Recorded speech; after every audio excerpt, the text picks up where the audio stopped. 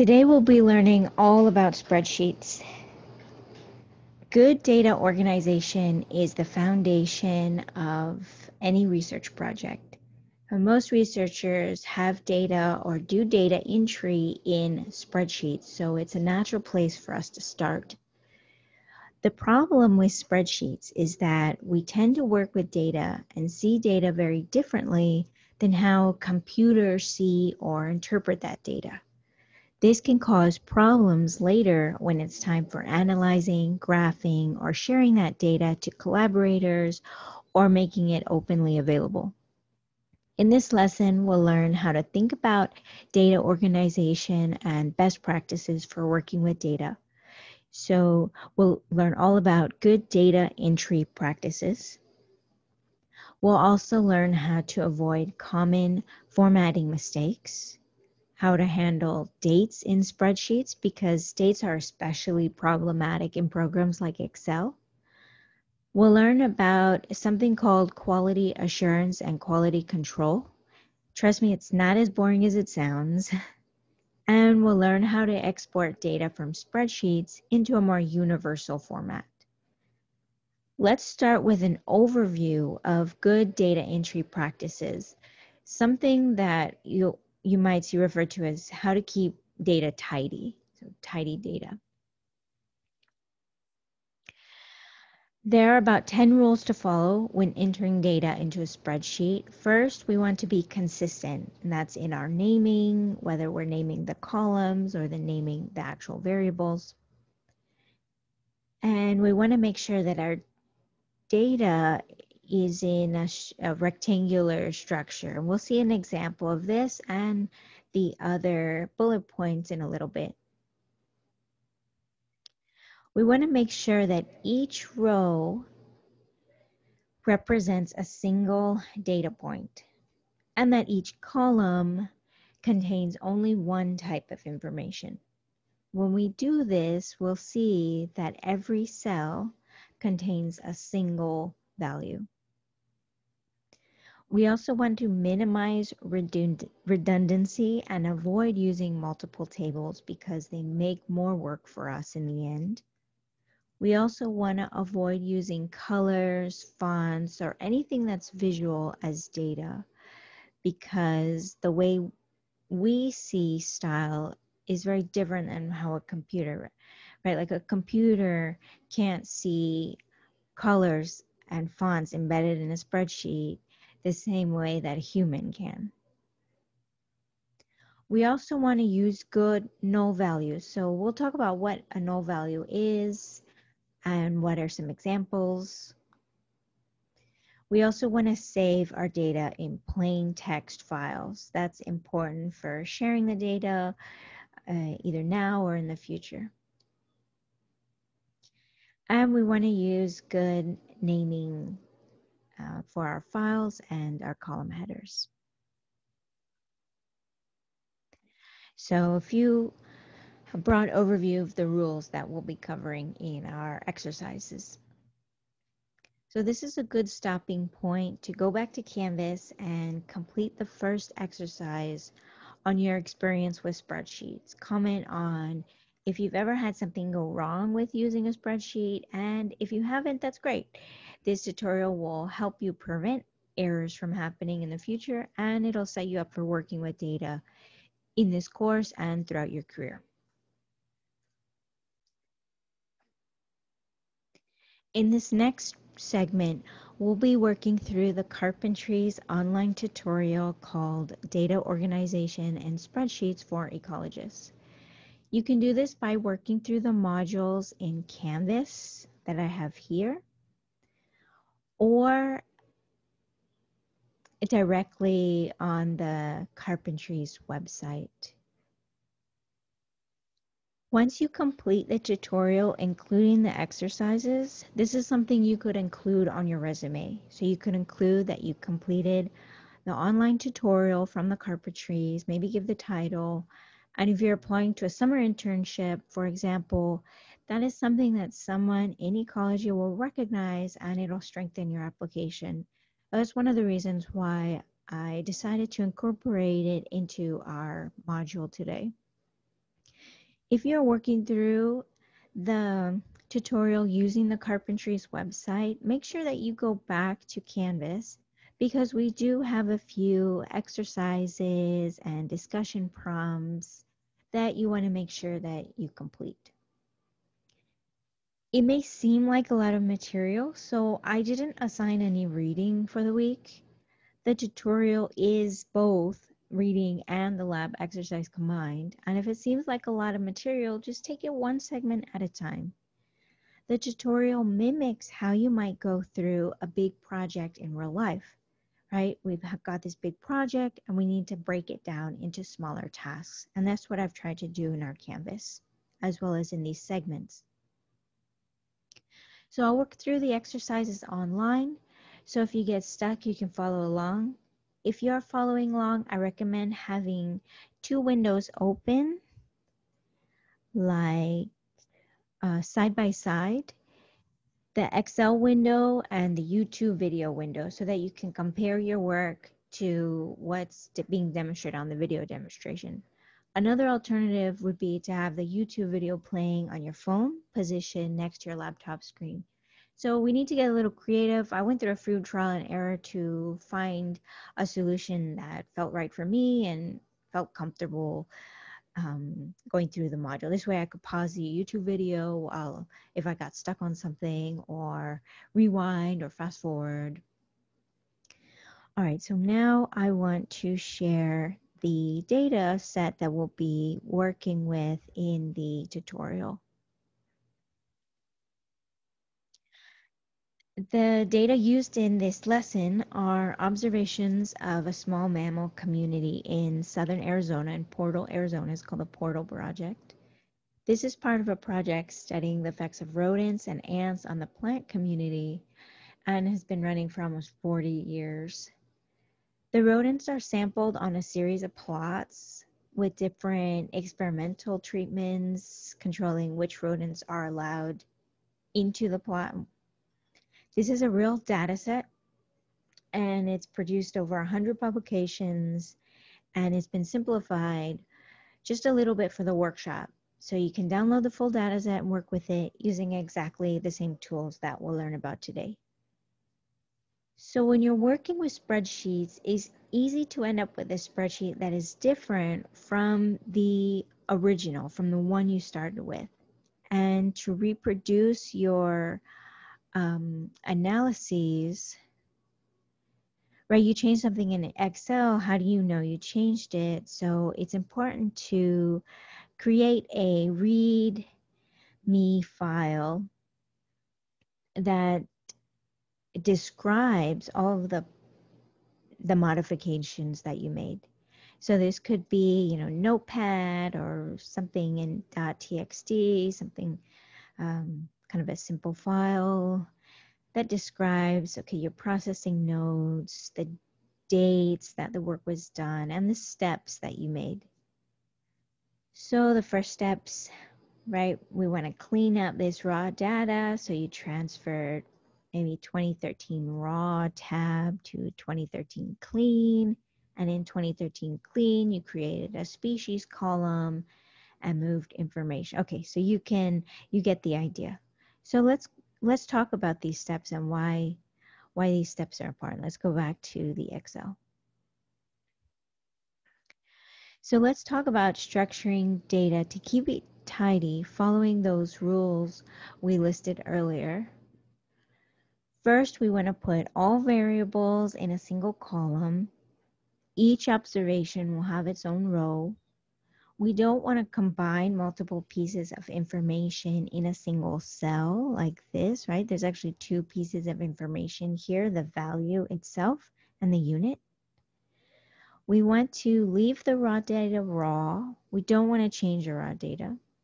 Instead, we're going to create this new tab called Cleaned, 2013 Cleaned. And then we'll export the clean data into a text-based format like CSV or comma-separated values. This ensures that anyone can use that data. So remember, the rule of thumb when setting up a data sheet is columns for variables, rows for single observation, and cells are single data point. This is a good stopping point. Make sure to complete the exercise for formatting in spreadsheets, where you will take a messy version of the portal survey data and describe how to clean it up following the rules we learned about here.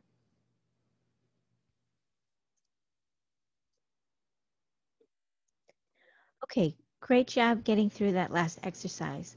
Let's talk about those formatting problems. So let's talk about how to recognize common spreadsheet errors so that you can avoid these in your own work or help teach others in the future. A common problem that we often see is creating multiple data tables in one spreadsheet. You can see this in the portal dataset. This confuses the computer and should be avoided completely. So we see there's 3 data tables in a single sheet, and this is confusing because a computer expects for a single row to be a single observation. So the computer is going to interpret this row as being from the same observation, and it's not. It's from 3 different observations. Another problem is using multiple tabs. When you use extra tabs, the computer doesn't see connections that are there. So in this example, the 2013 is data collected, by one person in 2013 and by another person in 2014, and the computer can't make connections that these are from the same project.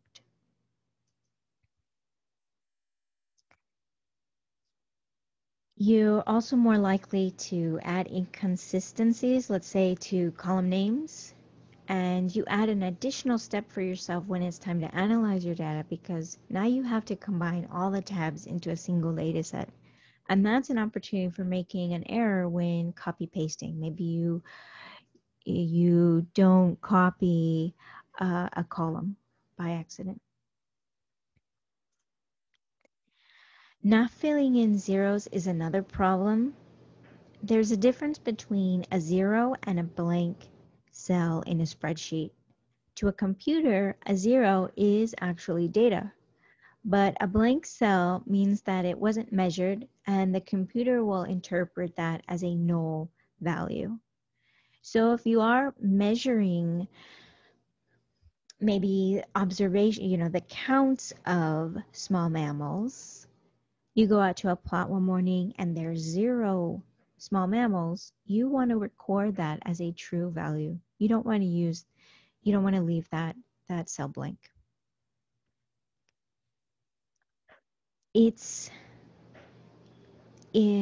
also important to be aware of what null value you use. In this course, we'll use blank cells like we see here, or NA,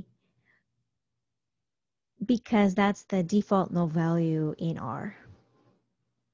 Another common problem is using formatting or anything visual to convey information. So if you select the 2014 tab, you'll see that there's highlighted cells, and this means something. It means that the measurement device wasn't calibrated correctly. But this needs to be avoided because a computer doesn't understand style the way humans can. Instead, we want to create a new column to store that information. Maybe the title of that column would be notes or observations or measurement, calibration, something like that. Finally, let's talk about names. So we want descriptive column names. Think of your future self or your collaborators. You're not going to understand what variable 1 or variable 2 are, so instead pick a naming structure that is descriptive but still concise. And another thing to keep in mind is it's important to avoid special characters or spaces because programming languages like R are confused by these. And I work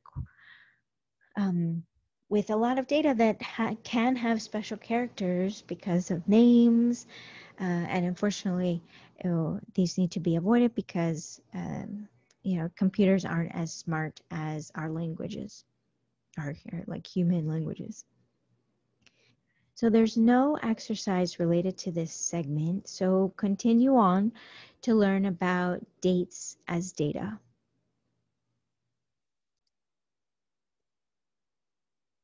All right, let's talk about dates as data. So what we're looking at is my cleaned up version of the portal data, where I've removed the 3 data tables and instead made a separate column for species. And I also made a separate column for notes. So let's talk about dates. It's tempting to store dates in a single column, but this is not the best practice because dates are stored in a problematic way, even though they are displayed correctly. Excel, for example, stores dates as numbers, as the number of days from the date of December 31st, 1899. How would you know this if you weren't taking this course? I mean, this is one of these weird kind of default settings in Excel. Excel also turns things that aren't dates into dates.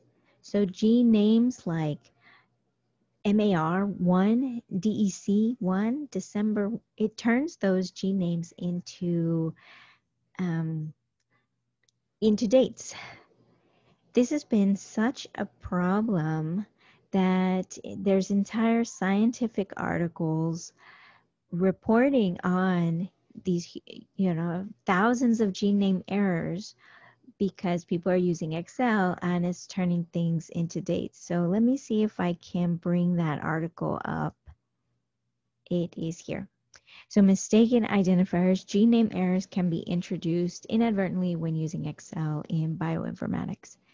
And it goes on to say that there are thousands of identifiers that were flagged as erroneous because of this weird setting in Excel.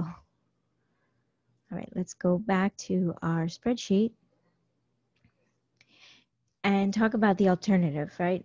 Instead of storing date in a single column, it's much safer to store dates with year, month, and day in separate columns.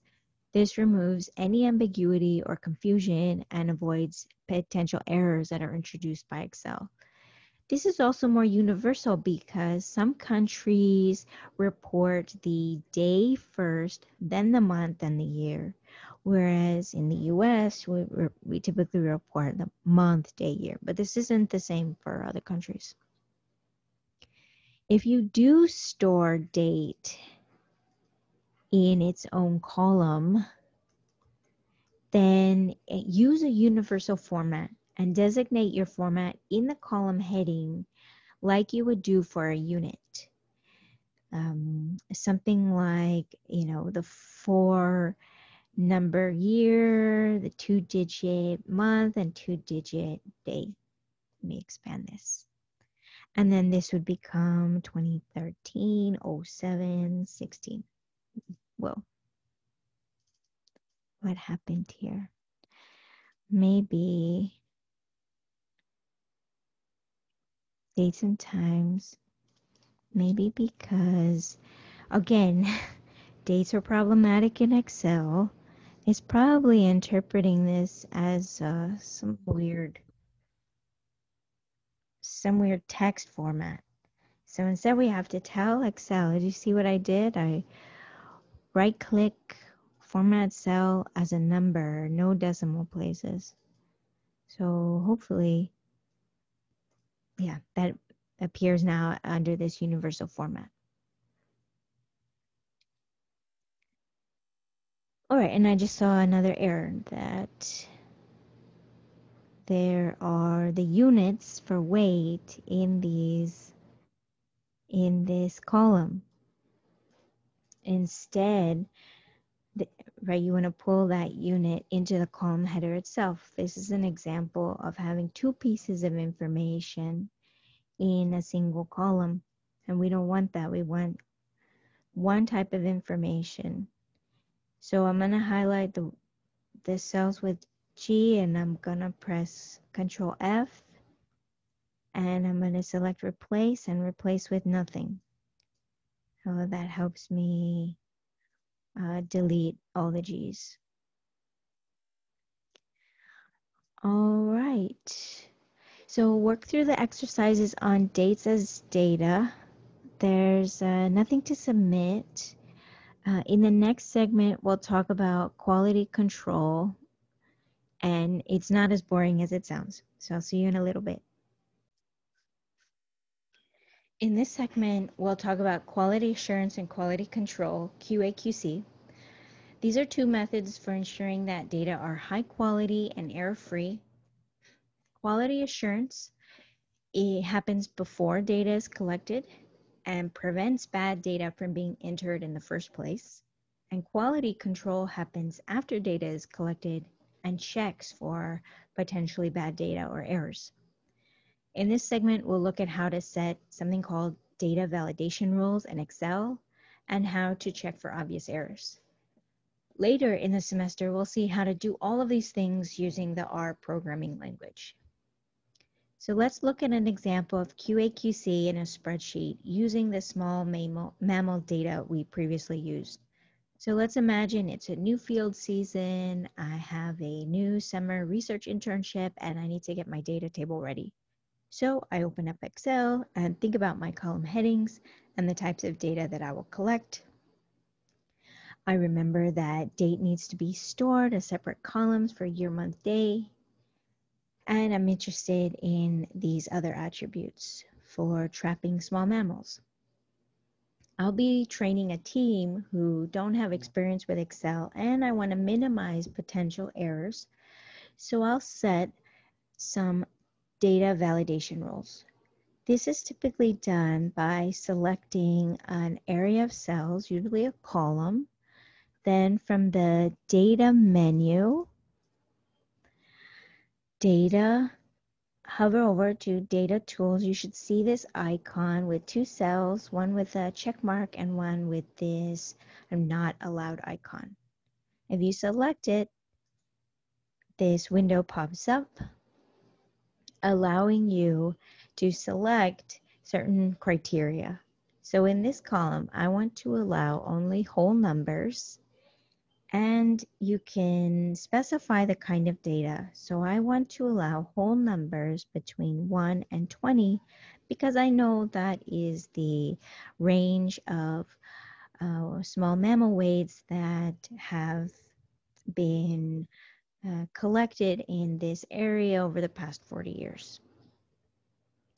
I also want to remind the person entering that data what goes in that cell. So I can use an input message, maybe the title weight in grams, and something like the weight in grams should be entered. How about it should be a whole number between 1 and 20 grams. And to prevent errors, I can also set up an error alert. So I could show error alert if that invalid data is entered. And you can select different styles. In this example, I want a full stop.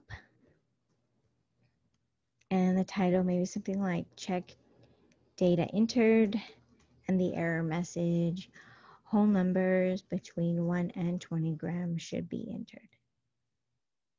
And I select OK. So now you can imagine somebody's in the field. Remember, they're using one of those rugged tablets to enter data. They ready to enter the weight, and they receive this reminder message that the weight in grams should be a whole number between 1 and 20 grams. Okay, so I'm ready. I've got my weight, but maybe my hand slips or the tablet is a little sensitive and I accidentally enter 2 zeros. So when I leave that cell, select enter, I receive that error message that whole numbers between 1 and 20 grams should be entered. And then that's a red flag. I go back. Oh, right, I made an error. So I retry. Okay. I can also make lists of choices. This is helpful for things that are harder to type out, like species names, where it's really easy to make typos, or if you want to save time. Let's say you're working in really harsh conditions and saving a few seconds here and there really adds up. So for this data validation rule, I want to apply the settings to allow a list.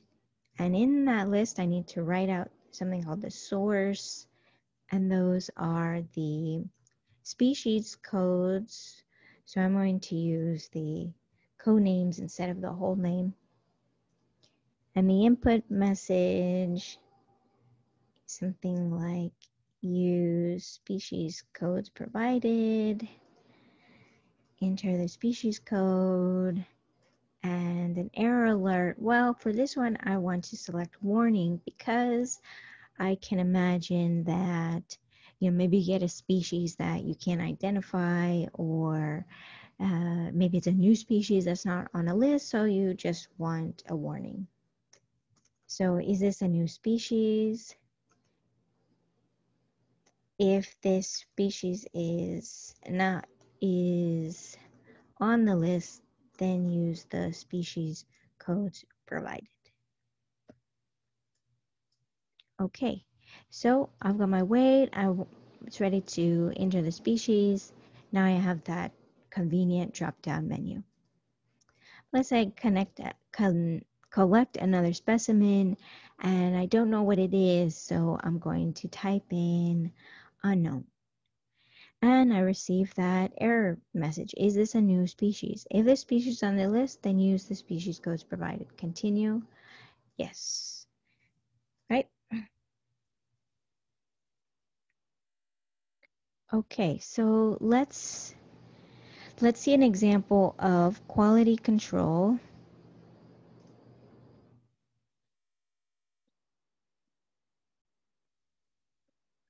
What we're looking at is the combined data from all those tabs. We've got the different field seasons from 2013 and 2014. We have our species in a new column, the date. We haven't yet created the separate year, month, date columns. I know that's on my list of to-do things. And we want to look at an example of quality control. So this is post data entry. And a quick way to perform quality control is by sorting your data and looking for realistic values. So a few things to note. It's safer to use this icon here to select all of the data, because there's a real danger in sorting only one column, and the danger that imposes is it will scramble and thus corrupt your data. And this kind of mistake is almost impossible to correct. In a few weeks, we'll see how to do quality control in R, making it a lot easier, safer, reproducible. But for now, let's look at this example here. So again, we're under the data menu, and we can do sort. If you only select a single column, you'll get this warning that there's data next to your selection. Do you want to expand the selection? And you always want to expand the selection, because if you continue with the current selection, it will only sort this column, and this scrambles your data, right? Like the 33 grams will no longer be associated with this row. So maybe I do that by mistake. My data has headers. Let's see what happens, right? So everything stayed the same except for this. And this kind of mistake is, it's difficult to correct. And once you've made it and you can't go back, your results are going to look very strange.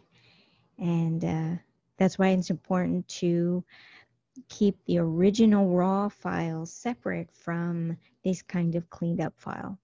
And that's really the only way you can tell that it's happened. Maybe your results are super wonky and you recognize a species that should be really big, but in weight, but it has really small values for weight, and that cues you off. Oh, let me check my original data set. So I'm going to Control Z to undo this, and then I'm going to sort again and expand the selection and sort by weight, and I want smallest to largest. Okay. So now the rows are sorted together, right? Like all the columns are sorted together. And I can scroll down. Oh, and I noticed that I forgot to remove the grams here. So I'm going to do that. Control F, replace G with nothing. And now I've corrected those. And that's something I might want to include in the README file of all the changes that I made. Right. And these values, they're all between, now I can resort, sort by weight. And now I can see that for the most part, there's some really large species. And in this case, they're NA, they're coded NA. So I don't know if that's a null value, like the species is unknown, or if that represents a true species code. I would have to go and look up the species codes. So a few other things, right, to point out. We're dealing with null values. What about these? Are these unidentified here, or are they null? Or, what are these here? Why weren't they measured? Why are there no values there? All right, I'll stop there. Now it's your turn. Work through the quick exercises, but there's no need to submit anything for this segment. In the next segment, we'll talk about how to export data in a way that is useful for downstream analyses. All right, now we're ready to talk about that final step, how to export your data. Storing data in Excel format, so .xls or .xlsx, depending on the version, isn't a good idea. Why? There are a few reasons. First, Excel is a proprietary format. That means that you have to pay for this software in order to open that file. And it's possible that in the future, Excel may not exist in 50 or 100 years, and making it inconvenient or impossible to open the file. Other spreadsheet software may not be able to open .xls files saved in that format, and different versions of Excel may handle data differently, leading to these inconsistencies. Finally, more journals and grant agencies are requiring data deposition into these online databases or repositories, and most of them don't accept Excel format because of these disadvantages. And it needs to be in one of the formats that will see this comma separated values or .txt. In this course, we'll primarily use CSV format or comma separated values. And we can do this by going to, in our Excel, let me share the Excel. So here's my cleaned up version. I've extracted year, month, day from the date in individual columns. I've checked my weight in grams. There's realistic values, and there's only numerical values. There's no text. There's no G unit in the cell. And everything looks good. Species has its own column. Field season has its own column. And, I might want to add like a notes. All right, but I'm ready to export this. I have all my changes documented in that README file, and I'm ready to export this into a CSV format. You can select File, Save As, and under the format, you'll find the CSV. And I use if you're working on Windows, you'll see this kind of standard CSV. There's also this form of CSV, which is designating that this is a Windows format. And you want to select this if you can. And if you're working off of a Mac, then you might need to select the Windows CSV. But I would select this and save. So there's no exercise related to this short segment, but it's an important concept for you to know and understand. The final task for this module is to complete this week's discussion prompt about our NEON data. So I'll be responding to discussion threads, and I'll see you there.